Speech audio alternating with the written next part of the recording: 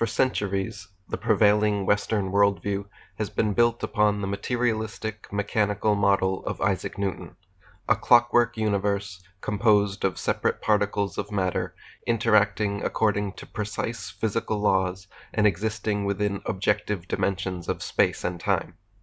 This model has long succeeded in describing many facets of our multifaceted reality, but increasingly, since the revelations of Einstein and the paradigm-crushing implications of quantum physics, Newton's world is quietly fading from view and being replaced by a more spiritual science.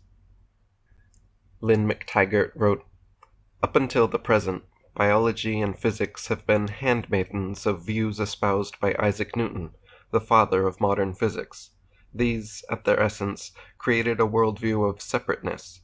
Newton described a material world in which individual particles of matter followed certain laws of motion through space and time. The universe as a machine. The Newtonian world might have been law-abiding, but ultimately it was a lonely, desolate place. The world carried on, one vast gearbox, whether we were present or not. Our self-image grew even bleaker with the work of Charles Darwin. His theory of evolution is a life that is random, predatory, purposeless, and solitary. Be the best, or don't survive. You are no more than an evolutionary accident. These paradigms, the world as a machine, man as survival machine, have led to a technological mastery of the universe, but little real knowledge of any central importance to us. On a spiritual and metaphysical level, they have led to the most desperate and brutal sense of isolation. They also have got us no closer to understanding the most fundamental mysteries of our own being: how we think, how life begins, why we get ill, how a single cell turns into a fully formed person, and even what happens to human consciousness when we die. Newton's mechanistic, mathematical model is attractive with its law-abiding, predictable structure, but it repeatedly falls short in describing a wide array of phenomena which classical physics is thus forced to deny or ignore. These include things such as consciousness, the observer effect, the measurement problem, Heisenberg's uncertainty principle, non-locality and quantum entanglement, particle-wave duality, bilocation, telepathy, psychokinesis, clairvoyance, precognition, out-of-body experiences, near-death experiences, ghosts, shamanic spiritual healing, acupuncture, prayer, the placebo effect, psychoneuroimmunology, and many more anomalies, all of which are at odds with classical physics and will be examined in the coming chapters. Fritjof Capra wrote, "The worldview which was changed by the discoveries of modern physics had been based on Newton's mechanical model of the universe. This model constituted the solid framework of classical physics. It was indeed a most formidable foundation, supporting, like a mighty rock, all of science and providing a firm basis for natural philosophy for almost 3 centuries. The stage of the Newtonian universe, on which all physical phenomena took place, was the 3-dimensional space of classical Euclidean geometry. It was an absolute space, always at rest and unchangeable. In Newton's own words, absolute space, in its own nature, without regard to anything external, remains always similar and immovable. All changes in the physical world were described in terms of a separate dimension, called time, which again was absolute, having no connection with the material world and flowing smoothly from the past through the present to the future. Absolute, true, and mathematical time, said Newton, of itself and by its own nature, flows uniformly without regard to anything external." The first steps away from Newtonian physics came with Einstein's theory and subsequent experimental proofs of relativity showing Newton to be incorrect in his view of absolute space and absolute time. Instead, both space and time have proven to be relativistic, interrelated concepts, which are now more appropriately referred to as space-time. As written by physicist Mendel Sachs, the real revolution that came with Einstein's theory was the abandonment of the idea that the space-time coordinate system has objective significance as a separate physical entity. Instead of this idea, Relativity theory implies that the space and time coordinates are only the elements of a language that is used by an observer to describe his environment. Einstein showed that space and time are not absolute structures with independent a priori existence as classical physics espouses. In fact, space and time are relativistic and subjective, a notion which metaphysically places them subordinate to the mind or consciousness perceiving them. The mystical implications of this discovery are vast and will be covered in detail later. But first, let's examine whether or not we even live in a material universe at all. What has modern physics discovered about atoms, the so-called building blocks of matter? Peter Russell wrote, "For 2,000 years it was believed that atoms were tiny solid balls, a model clearly drawn from everyday experience. Then, as physicists discovered that atoms were composed of more elementary subatomic particles, electrons, protons, neutrons, and such like, the model shifted to one of a central nucleus surrounded by orbiting electrons. Again, a model based on experience. An atom may be small, a mere billionth of an inch across, but these subatomic particles are 100,000 times smaller still. Imagine the nucleus of an atom magnified to the size of a grain of rice. The whole atom would then be the size of a football stadium, and the electrons would be other grains of rice flying round the stands. As the early 20th century British physicist Sir Arthur Eddington put it, matter is mostly ghostly empty space. 99.9999999% empty space, to be a little more precise. How can something which is 99.9999999% empty space be considered the building block of matter? And what is the fundamental stuff of the universe, if not matter? If there is almost no substance to our seemingly solid, tangible world, what causes the illusion? German physicist Hans-Peter Durr keenly noted, "Matter is not made of matter." So what is it made of? David Icke wrote, "For a start, what we perceive to be physical and solid is anything but. Science says that what we see as form, people, buildings, landscape, etc., are made of atoms. Okay, but the trouble with the solid world theory is that atoms are not solid. More than that, they are basically empty. How can something that is not solid create a solid environment? It can't. Atoms consist of electrons orbiting a nucleus, protons and neutrons, but it is the proportions that tell the story. Atoms are more than 99% empty space to our human reality, yet they are described as the fundamental building blocks of matter, yes, solid matter." Aaron Adani wrote, "Examine each part of the cabin. The walls are made of wood. What makes wood what it is? A configuration of wood cells exist as a log, and each of these cells cannot exist without a configuration of molecules. Likewise, each molecule is composed of atoms. Each atom contains electrons, protons, and neutrons. Each atomic particle is composed of quarks, etc., etc., etc. Everything can be broken down into parts. Even if somehow a thing was found that could not be broken down, it would still have parts, because if it did not, it could not be used to make more complex things. Anything that has spatial extent requires that it has a front, a back, a shape, different parts. At the level of atoms, the distance from one atom to another in relationship to the diameter of the nucleus of the atom is astronomical. There is more emptiness in the atoms composing the wall of a cabin than there is matter, and this goes for all matter. All matter is mostly emptiness. What prevents your hand, for example, from passing through a wall is not that there is some thing or things, atoms, in the way, but more so because there is an atomic energy field that prevents the atoms from one's hand to pass by the atoms of the wall. When touching a wall with your hand, both the wall and your hand are composed of 99.9999999% empty space, so your sensation of touching something comes not from physically colliding hand atoms with wall atoms, but rather from an energetic charge between them. That energetic charge is then electrochemically interpreted by your brain into your felt experience of wall. David Icke wrote, "How can something that is not solid be the building blocks that construct this solid wall I am looking at now? It can't. Our brains do it.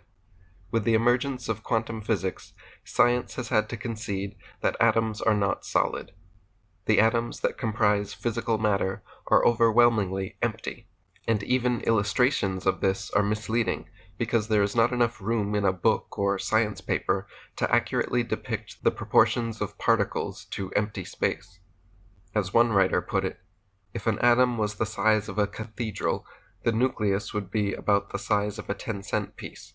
The rest is empty, to the perception of the five senses, because it consists of energy vibrating on wavelengths higher than the physical, and even the particles are found to be empty as you go deeper into the subatomic realm.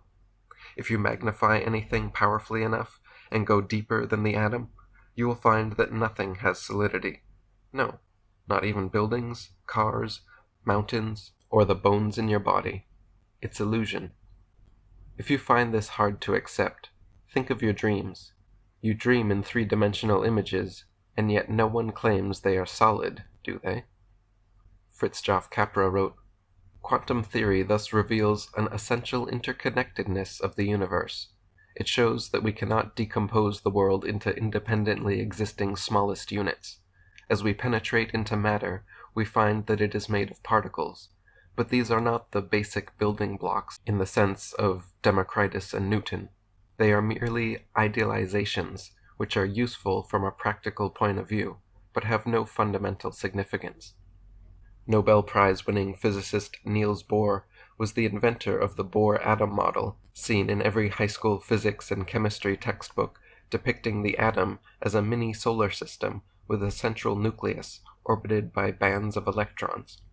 He created this model of the atom with which we are all so familiar, yet he himself knew the model was incorrect at a fundamental level. He wrote that, "Isolated material particles are abstractions, their properties being definable and observable only through their interaction with other systems. In other words, no atom or subatomic particle has an isolated, separate existence. No material particle has independent properties or location as distinct from any other. At the atomic and subatomic levels, no thing is separate from everything else. There is just one field of pulsating energy that composes the entire physical universe. It has been called the ether, the field, the quantum field, the zero-point field, and many other names, all referring to this essential energetic oneness. So, not only was Newton's classical physics incorrect about absolute space and time, it was incorrect about the universe being composed of separate particles of matter." Lynn McTaggart wrote, "This world of separate should have been laid waste once and for all by the discovery of quantum physics in the early part of the 20th century. As the pioneers of quantum physics peered into the very heart of matter, they were astounded by what they saw.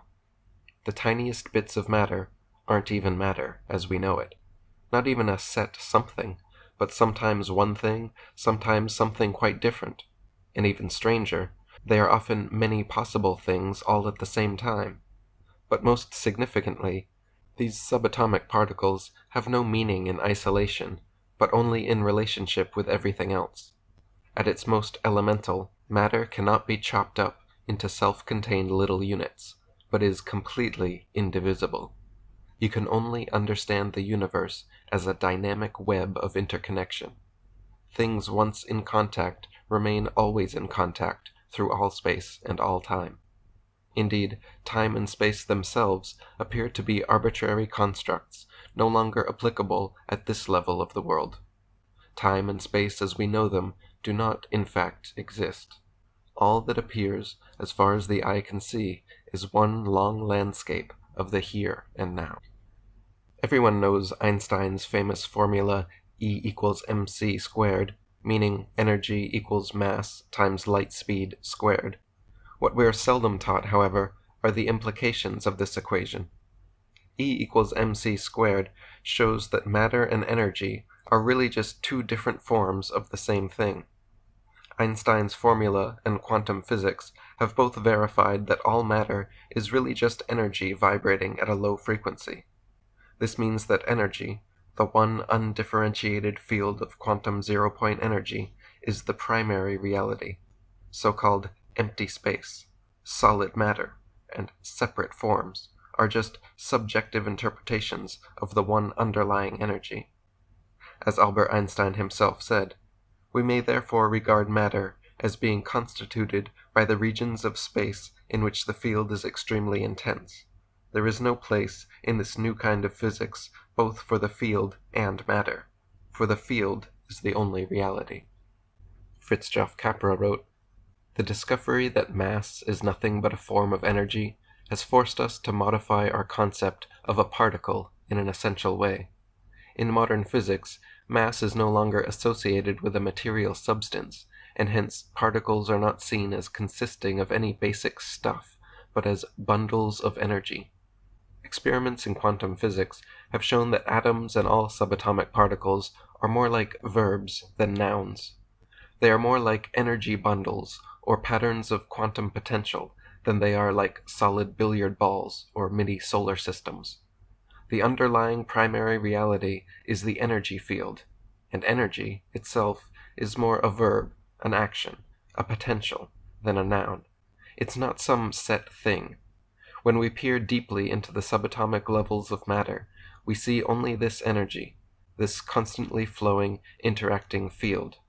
To make sense of it, we create nouns and models like atoms, electrons, and quarks, but the most appropriate model would be a verb like universal energizing."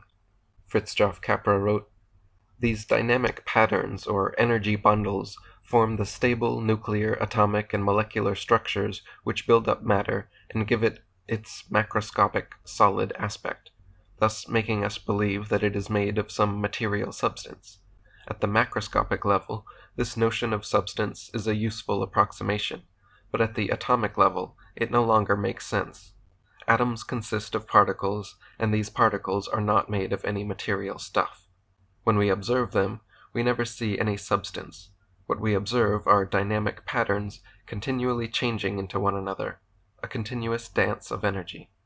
Stanislav Grof wrote, "Prior to Einstein's theory of relativity and quantum physics, we held a firm conviction that the universe was composed of solid matter. We believed that the basic building blocks of this material universe were atoms, which we perceived as compact and indestructible. The atoms existed in three-dimensional space, and their movements followed certain fixed laws. Accordingly, matter evolved in an orderly way, moving from the past through the present into the future. Within this image of the universe developed by Newtonian science, life, consciousness, human beings, and creative intelligence were seen as accidental byproducts that evolved from a dazzling array of matter. As complex and fascinating as we might be, we humans were nevertheless seen as being essentially material objects, little more than highly developed animals or biological thinking machines. Our boundaries were defined by the surface of our skin, and consciousness was seen as nothing more than the product of that thinking organ known as the brain. On a metaphysical level, the Newtonian worldview has instilled a common belief that all life, consciousness, and the diversity of nature are merely serendipitous accidents evolving out of complex interactions between particles of physical matter. The idea that life, consciousness, and the complexity of nature arose by accident, for holistic thinkers, seems like a ludicrous improbability, but for so-called logical, scientific thinkers, this worldview has long-standing merit.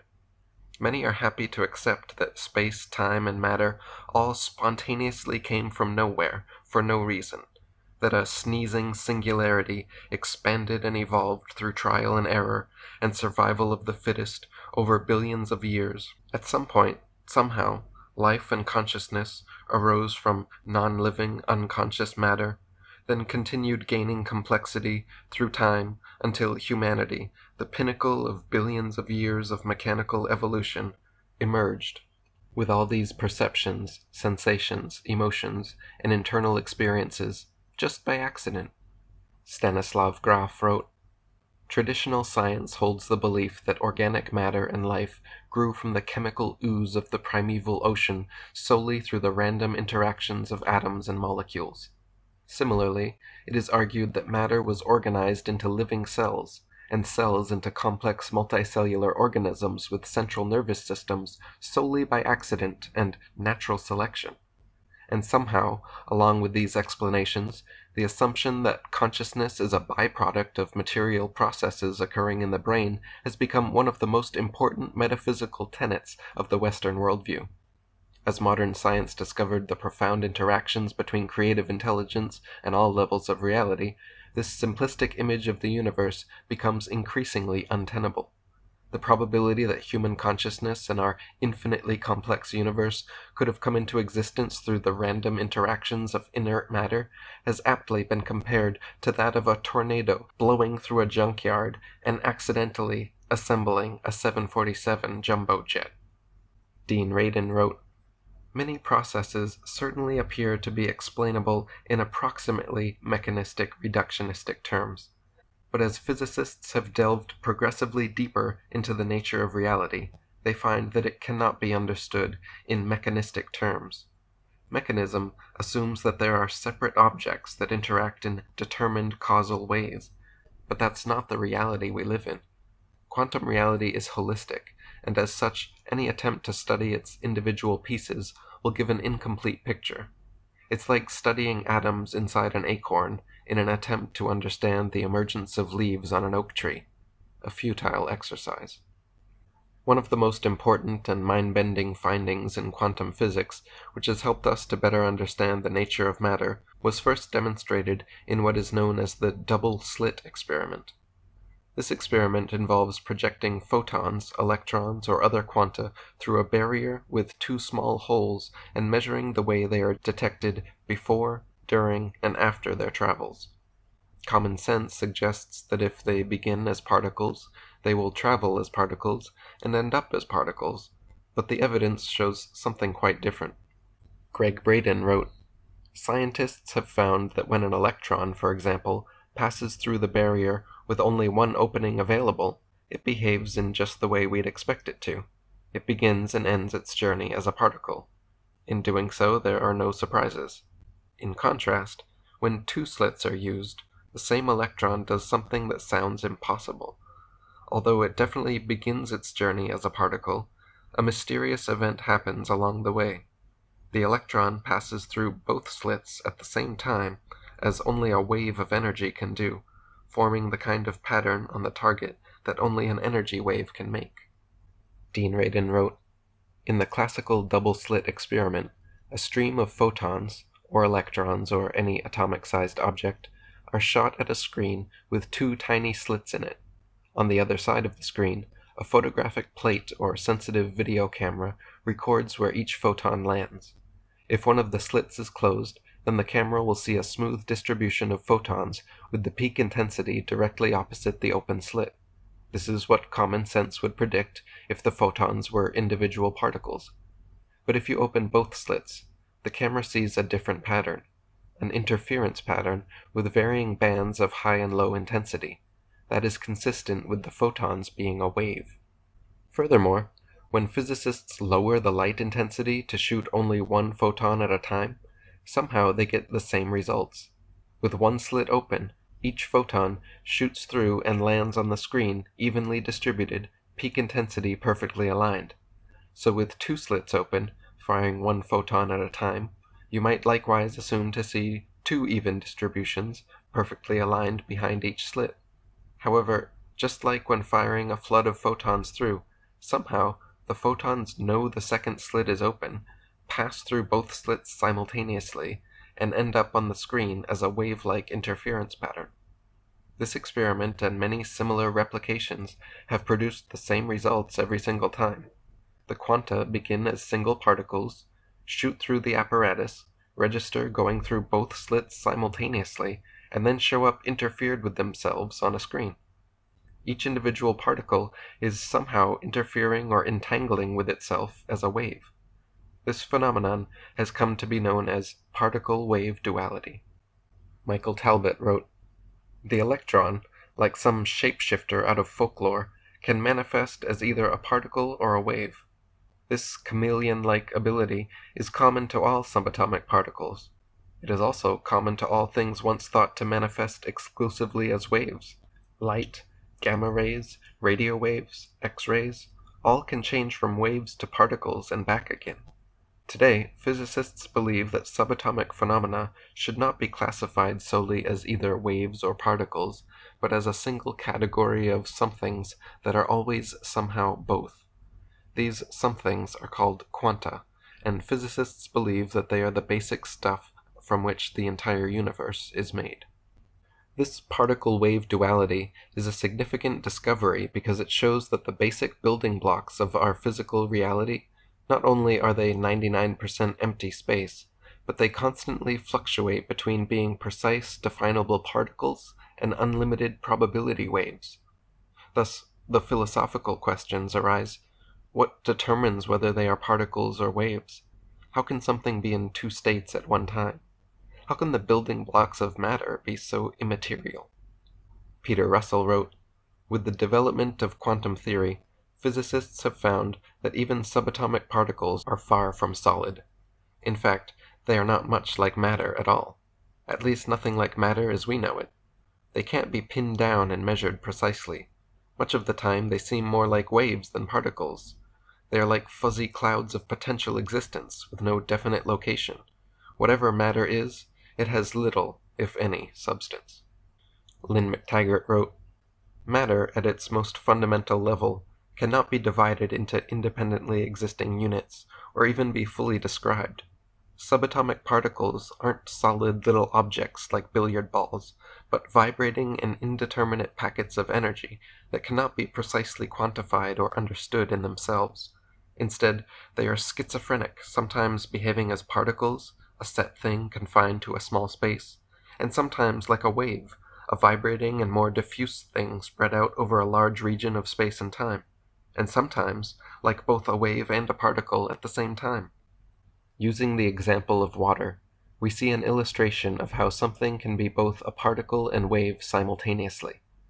If you separate a drop of water from the ocean, then it is an independent, distinct particle with definite location. However, put that same drop of water back into the ocean, and it becomes part of an integral, undifferentiated wave with no definite location. From the perspective of the individual H2O molecules, nothing changes regardless of whether they are a drop or an ocean wave. The wave-particle distinction comes from us, the conscious observers, which brings us to another question. In the double-slit experiment, how does the particle know whether or not the second slit is open? Why does it act like a particle when one slit is open, but act like a wave when two slits are open? Greg Braden wrote, "The only explanation here is that the second opening has somehow forced the electron to travel as if it were a wave. To do so, the electron has to somehow perceive that the second opening exists and has become available. And this is where the role of consciousness comes in. Because it's assumed that the electron cannot really know anything in the truest sense of the word, the only other source of awareness is the person watching the experiment. The conclusion here is that somehow the knowledge that the electron has two possible paths to move through is in the mind of the observer, and that the onlooker's consciousness is what determines how the electron travels. It seems the particles themselves are somehow conscious of the slits, or the scientist's consciousness is informing the particles. Either way, two amazing things are happening here, which rock the foundations of classical physics. Firstly, photons, electrons, and all quanta are simultaneously expressing the properties of both particles and waves. Secondly, the quanta are essentially conscious and/or reading our minds. Dean Radin wrote, "This rather simple experiment raises a central question about the role of the observer in quantum reality. This is known as the quantum measurement problem. We infer that the photon acts like a wave when we're not looking, but we never actually see those waves. So what causes the photon to collapse into a particle when we do decide to look at it? In classical physics, objects are regarded as objectively real and independent of the observer. In the quantum world, this is no longer the case." Lynn McTaggart wrote, "The quantum pioneers discovered that our involvement with matter was crucial. Subatomic particles exist in all possible states until disturbed by us, by observing or measuring, at which point they settle down, at long last, into something real. Our observation, our human consciousness, is utterly central to this process of subatomic flux actually becoming some set thing. The peculiar discovery known as the quantum measurement problem ultimately shows the inseparability of the observer from the observed. All quantum experiments have confirmed that there is no measurable solid reality out there independent of the measurer. What is out there, when we're not looking, is an infinite wavy cloud of crisscrossing possibilities. Then, when we focus our attention on something, the wave function collapses into a defined particle in a definite location for us to observe." Jim Al-Khalili wrote, "If you want to see fear in a quantum physicist's eyes, just mention the words, the measurement problem. The measurement problem is this. An atom only appears in a particular place if you measure it. In other words, an atom is spread out all over the place until a conscious observer decides to look at it. So the act of measurement, or observation, creates the entire universe." Lynn McTaggart wrote, "An electron is not a precise entity, but exists as a potential, a superposition or sum of all probabilities until we observe or measure it, at which point the electron freezes into a particular state. Once we are through looking or measuring, the electron dissolves back into the ether of all possibilities." Physicist Fred Alan Wolf uses the term popping the quiff, QWF for quantum wave function, to describe the role of the observer in creating reality. Before being consciously observed, quanta, the building blocks of all matter, exist only as a boundaryless wave of undifferentiated quantum energy. In this state, there is no matter as such, no particles or things with attributes and definite locations, just an infinite expanse of energy, 0 point, the field. However, when a conscious observer focuses attention, they pop the quiff, collapse the quantum wave function into a solid particle of experience with definable attributes and location. Lynn McTaggart wrote, "One of the fundamental laws of quantum physics says that an event in the subatomic world exists in all possible states until the act of observing or measuring it freezes it or pins it down to a single state. This process is technically known as the collapse of the wave function, where wave function means the state of all possibilities. Although nothing exists in a single state independently of an observer, you can describe what the observer sees, but not the observer himself. You include the moment of observation in the mathematics, but not the consciousness doing the observing. There is no equation for an observer. According to the mathematics, the quantum world is a perfect hermetic world of pure potential, only made real when interrupted by an intruder." These findings are so significant because they prove that the classical Newtonian model of physics, now being termed the old physics, is fundamentally flawed. The old physics described a mechanistic, material universe out there, existing regardless of whether or not there was a conscious being alive to perceive it. The new physics shows that matter doesn't even exist without consciousness. Without a conscious observer to pop the quiff, there is no substance, no materiality to that which is just an unlimited, undifferentiated field of energy. As stated in the excellent quantum physics documentary, What the Bleep Do We Know? When you are not looking, there are waves of possibility. When you are looking, there are particles of experience. Anton Zellinger wrote, "What is real depends on whether I look, and the way I look. This is not just a philosophical question. We can see this in experiments." Lynn McTaggart wrote, "Cause and effect relationships no longer hold at the subatomic level. Stable-looking atoms might suddenly, without apparent cause, experience some internal disruption. Electrons, for no reason, elect to transit from one energy state to another.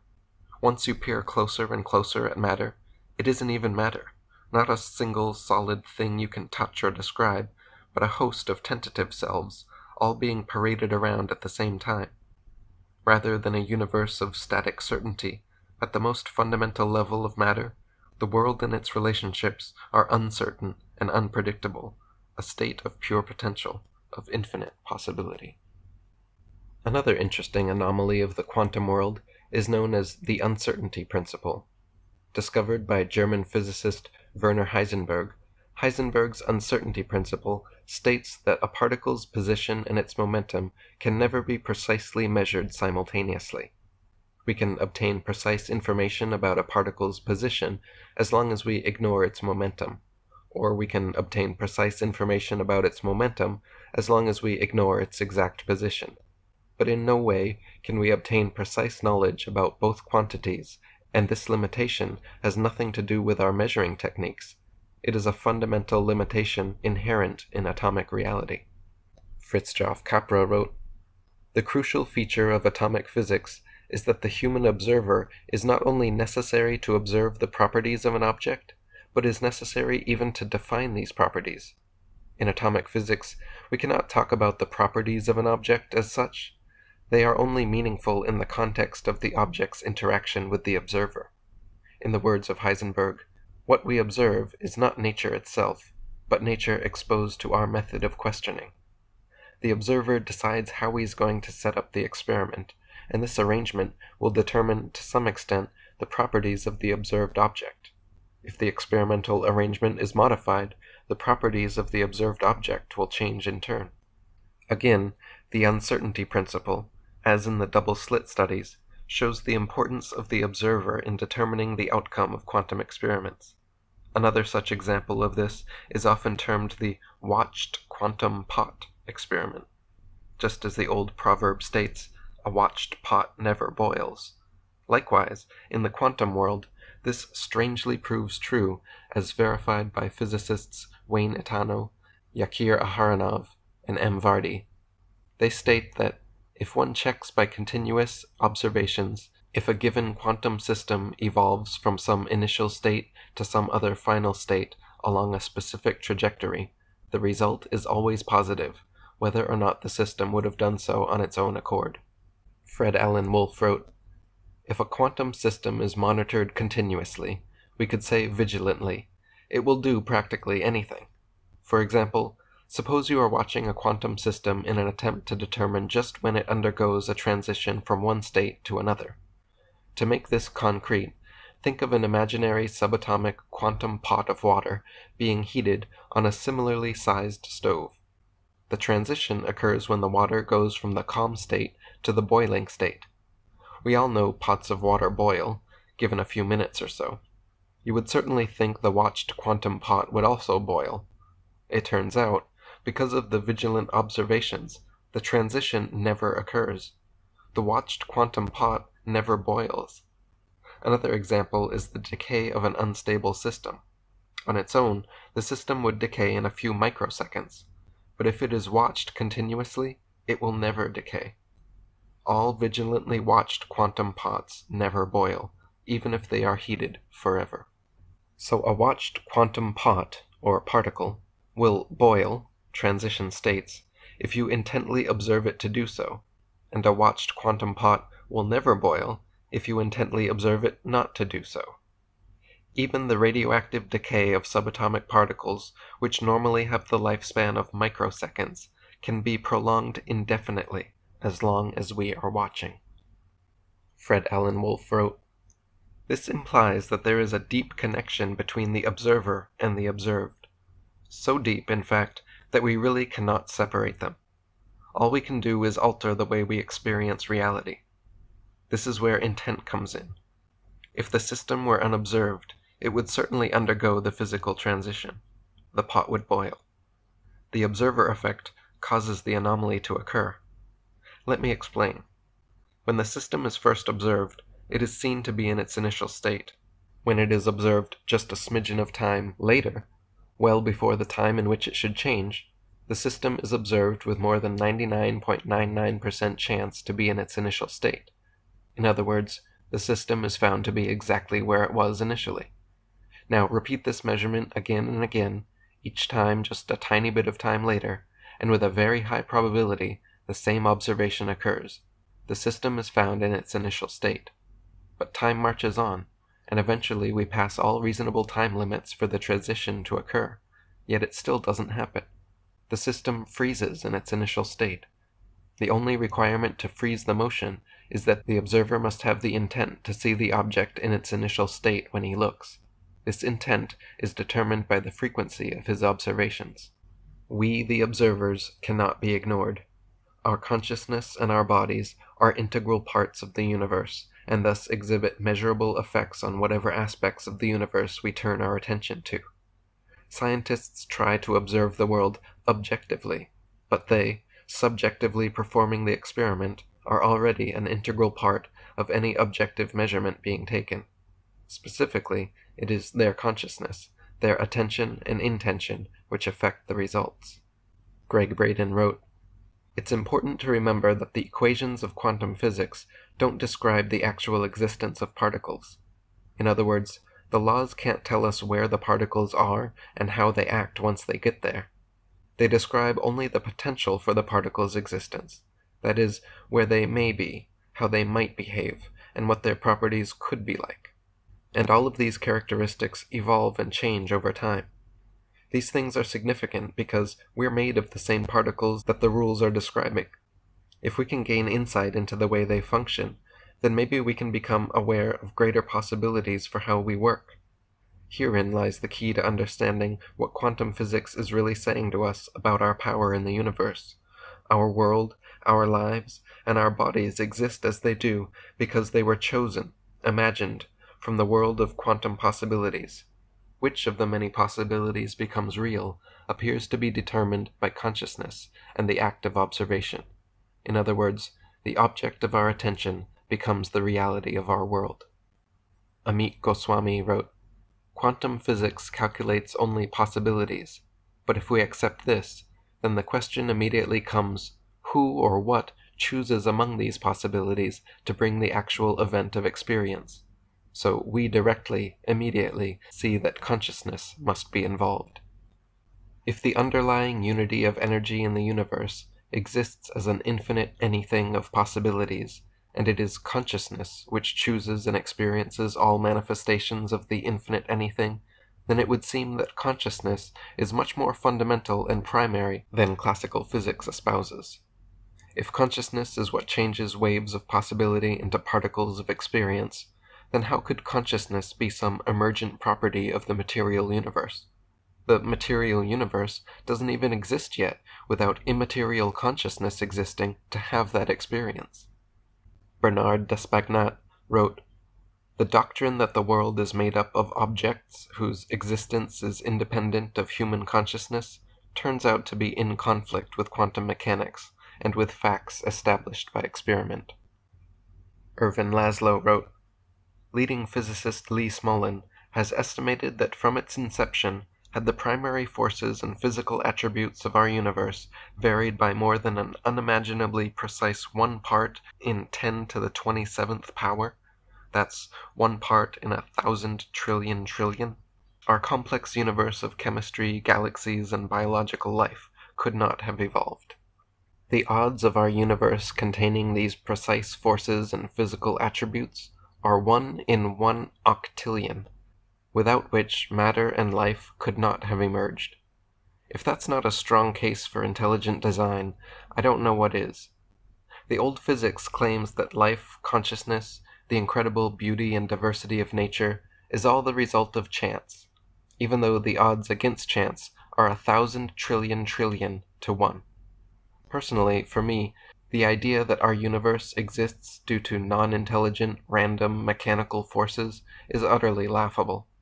Just by sitting in meditation, smelling a flower, watching an eclipse, hearing children's laughter, tasting ice cream, or feeling an orgasm, it is quite clear to me that the universe was intelligently and purposefully designed."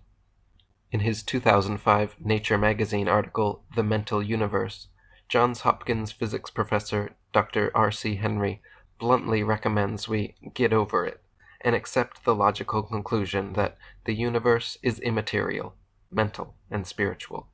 In the same article, Cambridge physicist Sir James Jeans is quoted as saying, "The stream of knowledge is heading toward a non-mechanical reality.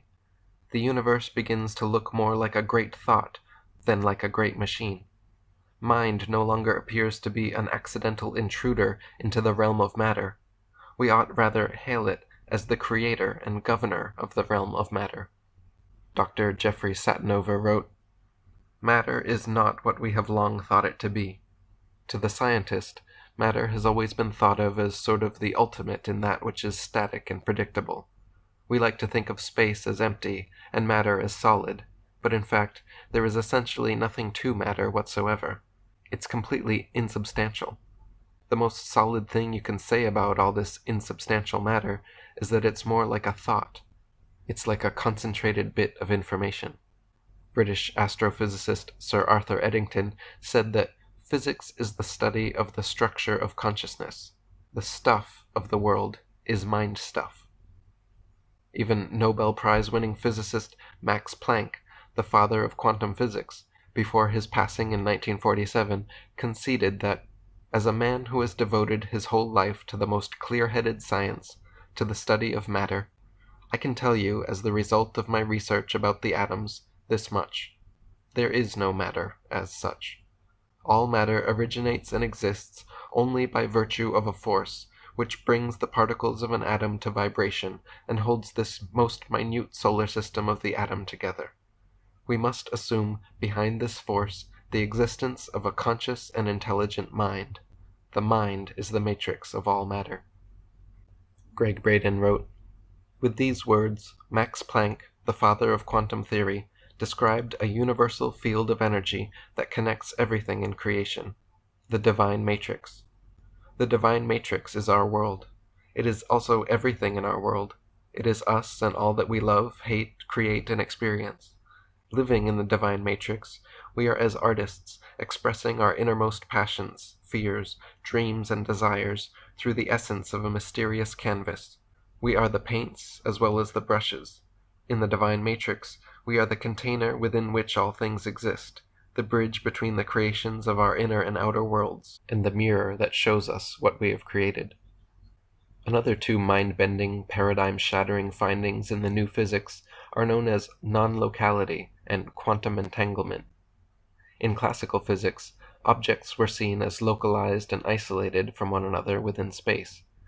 Through dozens of replicated and verified experiments, we now know, however, that the universe at the quantum level is entangled, non-local, one integrated whole.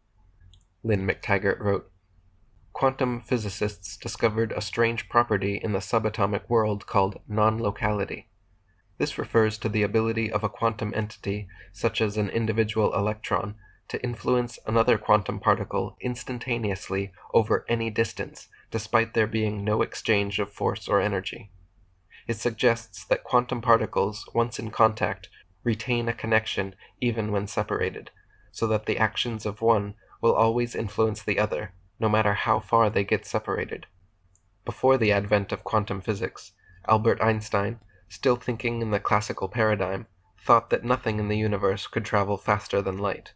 In the past 2 decades, however, it has been experimentally proven that one thing can indeed move faster than the speed of light: information.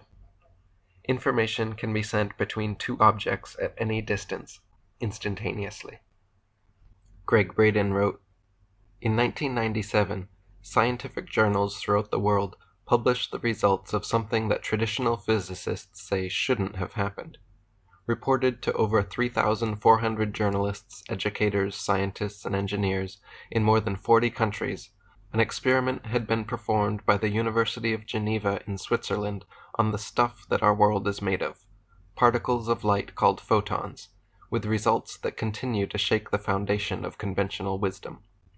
This groundbreaking experiment conclusively proved the existence of quantum entanglement, which is basically a fancy name for instantaneous information travel. First, scientists took single photons and split them into separate twin particles with identical properties. Then they fired both particles away from each other in opposite directions through specially designed fiber optic chambers. At the end of these long pathways, the twin particles were forced to choose between two random but exactly identical routes. Curiously, without fail, in every trial, The particles made precisely the same choices and traveled the same paths. Classical physics has always assumed that separate particles have no communication with one another, but quantum physics has now proven that assumption erroneous. The first entanglement experiments were designed and tested in 1982 by French physicist Alain Aspect at Orsay's Institut d'Optique. These crude but conclusive studies later inspired Nicolas Gislin's University of Geneva group of physicists to replicate them at greater distances. In 1997, Gislin built a 14-mile fiber optic chamber and repeated Aspect's experiments with exactly the same results. Later, in 2004, Gislin extended the chamber to 25 miles, and once again, as usual, no matter how far apart, the particles always chose and traveled the same random pathways. Jake Horsley wrote, "Quantum mechanics has shown through experimentation that particles, being after all but moving points on some infinite wave, are in communication with one another at all times. That is to say, if our quantum mechanic does something to particle A over in Cincinnati, Ohio, planet Earth, the experience of this event will be instantly communicated to particle Z at speeds faster than light over in Zeta Reticuli. What this suggests is that anything one given particle experiences can be experienced by another particle simultaneously, and perhaps even by all particles everywhere. The reason for this is that they are all part of the same wave, the same energy flow." Greg Braden wrote, "For a message to travel between them, it would have to be moving faster than the speed of light, but according to Einstein's theory of relativity, nothing can travel that quickly. So is it possible that these particles are violating the laws of physics, or are they demonstrating something else to us? Could they be showing us something so foreign to the way we think about our world that we're still trying to force the mystery of what we see into the comfortable familiarity of how we believe energy gets from one place to another? What if the signal from one photon never traveled to reach the other? Is it possible that we live in a universe where the information between photons, the prayer for our loved ones, or the desire for peace in a place halfway around the world, never needs to be transported anywhere to be received? The answer is yes. This appears to be precisely the kind of universe we live in." Robert Nadeau, historian of science, and Menes Kafatos, a physicist from George Mason University, wrote an entire book together on the results and implications of quantum entanglement and non-locality, entitled The Non-Local Universe. In it, they state, "All particles in the history of the cosmos have interacted with other particles in the manner revealed by the Aspect experiments. Also consider that quantum entanglement grows exponentially with the number of particles involved in the original quantum state, and that there is no theoretical limit on the number of these entangled particles. If this is the case, the universe on a very basic level could be a vast web of particles which remain in contact with one another over any distance in no time, in the absence of the transfer of energy or information. This suggests, however strange or bizarre it might seem, that all of physical reality is a single quantum system that responds together to further interactions."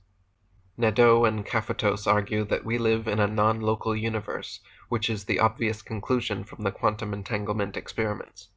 The fact is, quanta can exchange information over any distance in the universe instantaneously. These entanglement experiments prove that Einstein was incorrect in stating that nothing travels faster than light, 186,000 miles per second. Quantum information travels at infinite speed, arriving at its destination without any time elapsing. Here we see how the Newtonian Einsteinian language of local universe fails to describe our actual reality. It's not that information is traveling at infinite speed to arrive at another location, but rather that the universe with all its so-called parts and particles is actually one non-local quantum system.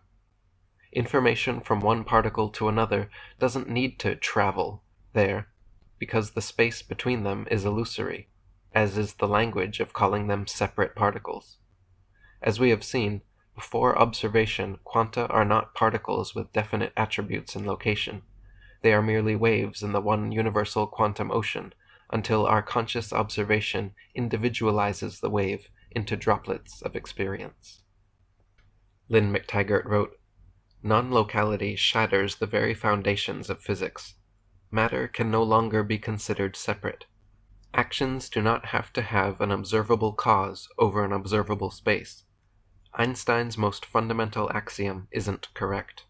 At a certain level of matter, things can travel faster than the speed of light. Subatomic particles have no meaning in isolation, but can only be understood in their relationships.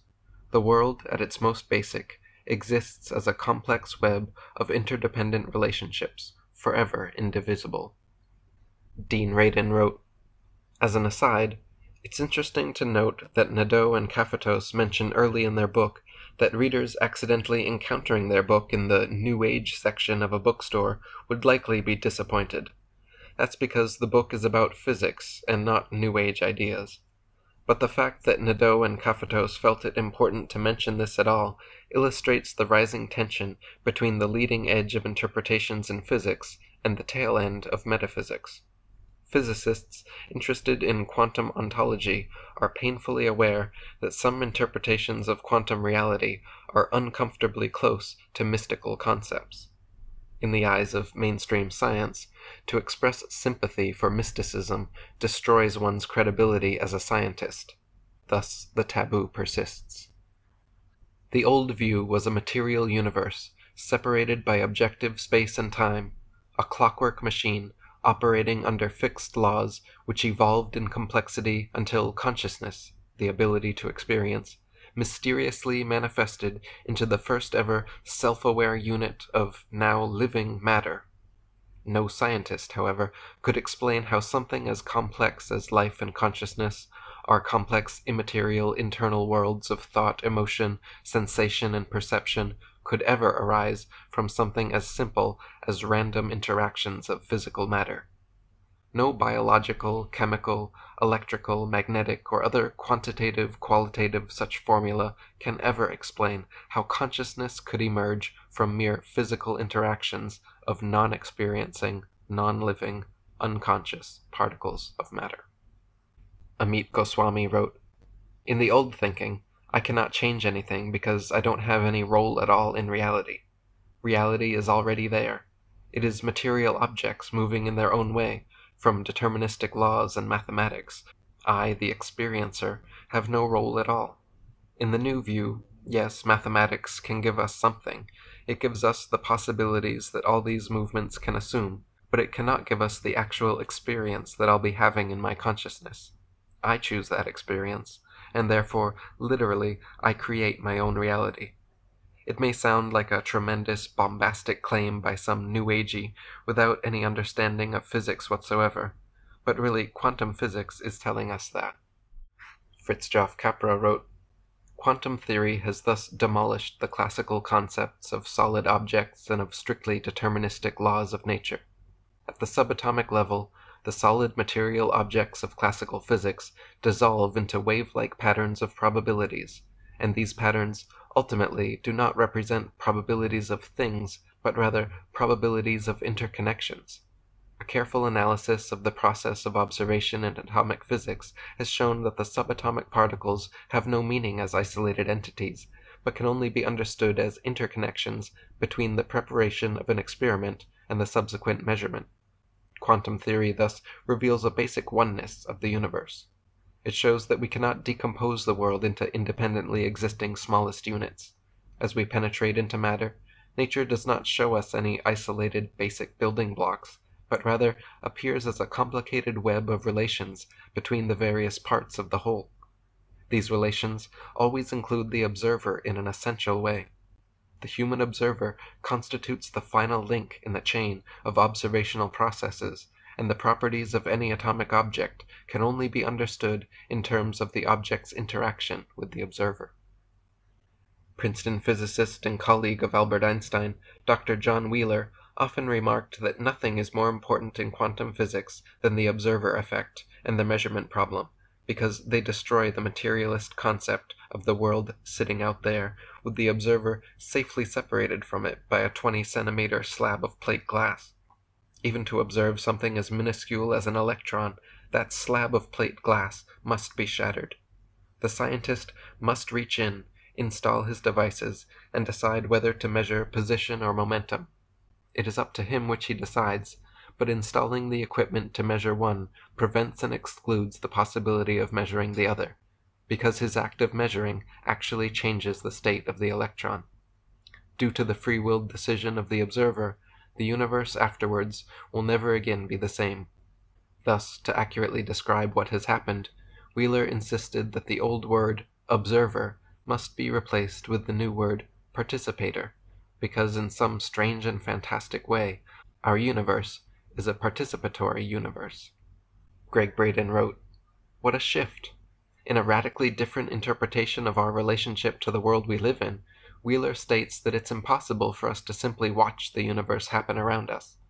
Experiments in quantum physics, in fact, do show that simply looking at something as tiny as an electron, just focusing our awareness upon what it's doing for even an instant in time, changes its properties while we're watching it. The experiments suggest that the very act of observation is an act of creation, and that consciousness is doing the creating. These findings seem to support Wheeler's proposition that we can no longer consider ourselves merely onlookers who have no effect on the world we're observing." Fritjof Capra wrote, "The idea of participation instead of observation has been formulated in modern physics only recently, but it is an idea which is well known to any student of mysticism. Mystical knowledge can never be obtained just by observation, but only by full participation with one's whole being.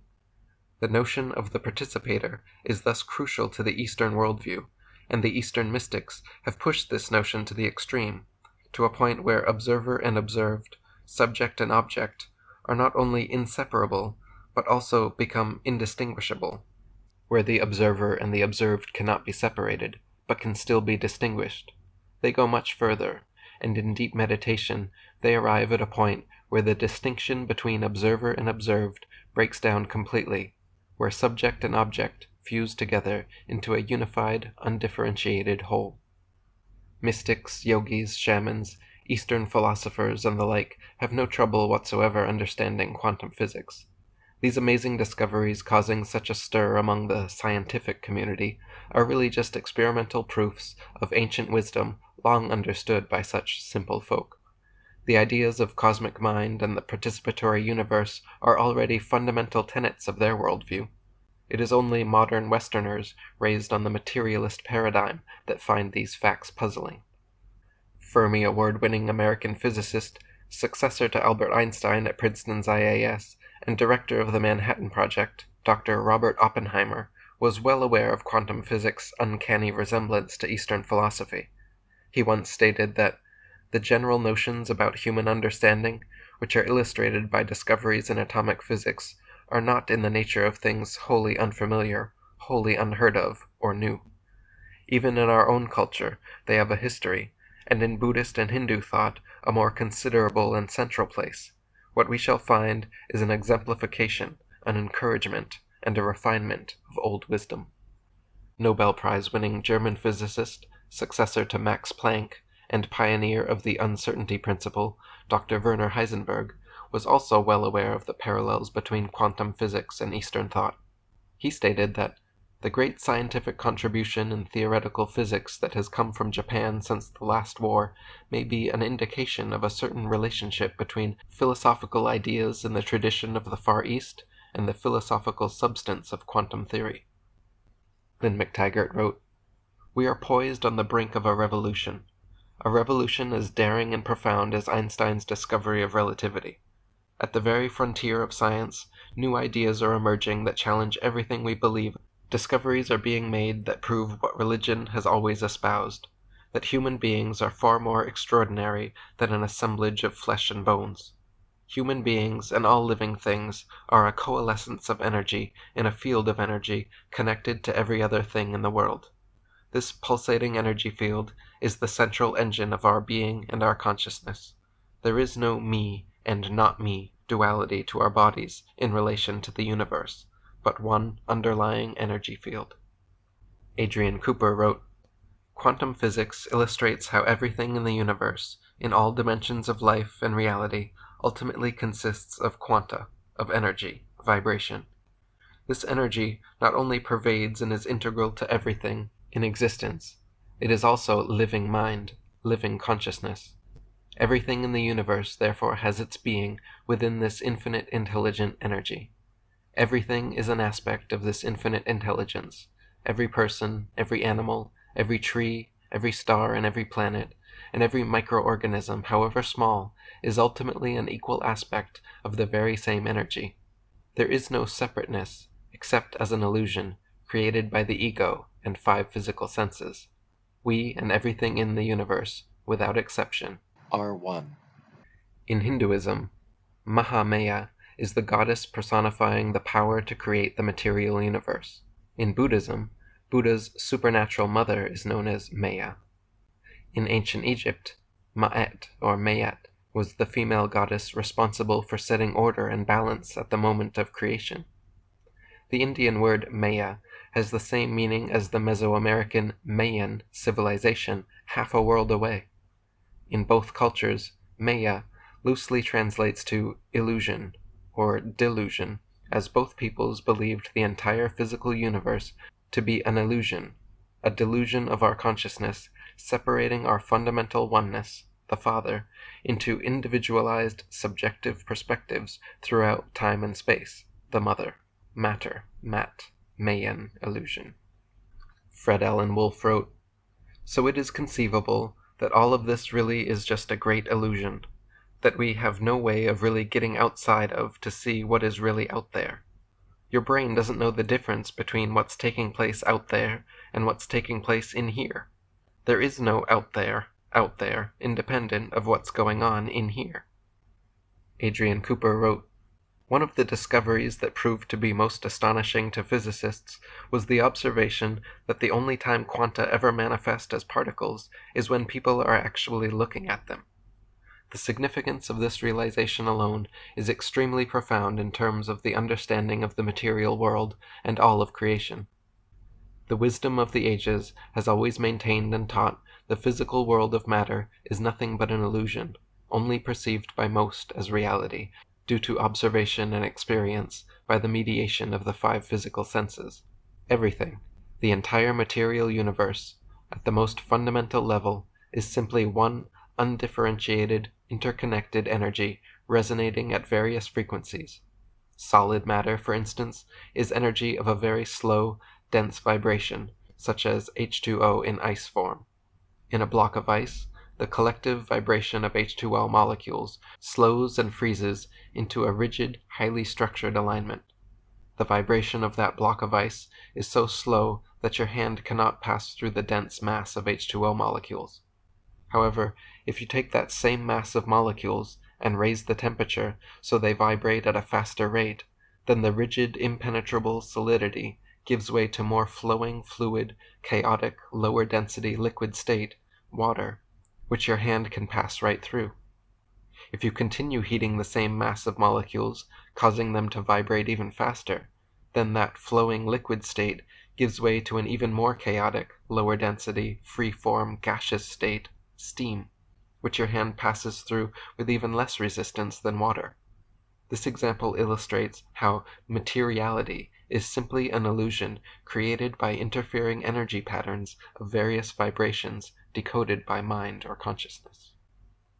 Adrian Cooper wrote, "Quantum physicist David Bohm was absolutely correct when he made the observation that the physical universe is actually frozen light. This can be likened to the process of water freezing. As water gets progressively colder, the molecules comprising that water progressively slow down as they vibrate at lower rates of energy, of which they ultimately comprise, until eventually the energy vibration of the molecules becomes too low to sustain the water as a liquid, at which point the water freezes and becomes ice. The physical composition of the ice and the atoms and molecules that comprise it are exactly the same as when it existed as water, the only difference being that as ice, the energy that ultimately comprises that water or ice is now vibrating at a much lower level. Exactly the same principle applies to the existence of the physical universe within the greater universe as a whole. As energy vibrates at a progressively lower rate and density increases as a result, there came a point during the initial creation of the universe where the vibrations of energy became too low to be sustainable in its usual fine free energy form, and therefore differentiated into particles of various increasing sizes, ultimately manifesting as matter, the physical universe, as observed by science and people on Earth generally. Classical physics and the old science taught us that human beings were mere survival machines powered by chemicals and genes. They taught us that the brain was the originator of consciousness, and that our internal worlds of thought, emotion, sensation, and morality were mere byproducts of material evolution. They taught us that we humans were separate, isolated entities in a desolate, mechanical, clockwork universe. They taught us that time and space were finite, and that nothing traveled faster than light. Quantum physics and the new science, however, teach us that human beings are spiritual entities having this physical experience.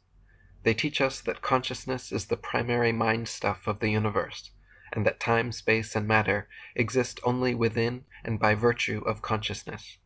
They teach us that we humans are indivisible from our environment and each other, that our bodies, the stars and space, are composed of one undifferentiated expanse of vibrating energy. In short, the old material science brought us a disempowering message of division and haphazard coincidence. The new spiritual science brings us the empowering message of absolute unity and divine cosmic mind. Dr. Stanislav Grof wrote, "Western science is approaching a paradigm shift of unprecedented proportions, one that will change our concepts of reality and of human nature, bridge the gap between ancient wisdom and modern science, and reconcile the differences between Eastern spirituality and Western pragmatism." Fritjof Capra wrote, "The exploration of the atomic and subatomic world in the 20th century has revealed an unsuspected limitation of classical ideas, and has necessitated a radical revision of many of our basic concepts. The concept of matter in subatomic physics, for example, is totally different from the traditional idea of a material substance in classical physics. The same is true for concepts like space, time, or cause and effect. These concepts, however, are fundamental to our outlook on the world around us, and with their radical transformation, our whole worldview has begun to change.